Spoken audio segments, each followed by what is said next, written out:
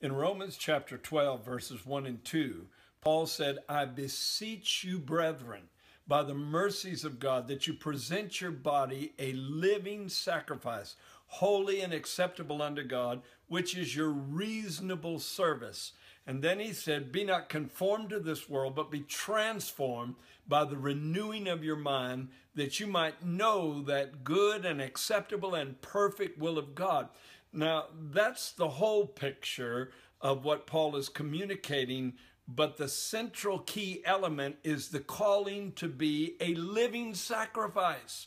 A living sacrifice that's relating back to the sacrificial system of the Old Testament.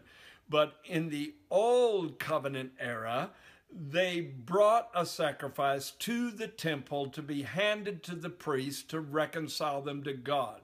In the New Testament, New Covenant era, you become the sacrifice, you become the temple that God dwells in, and you become the priest that has access to the living God. So it's all narrowing down to you, because it was all about you all the time. It was God wanting to do something profound and powerful in his life. But the key is with you.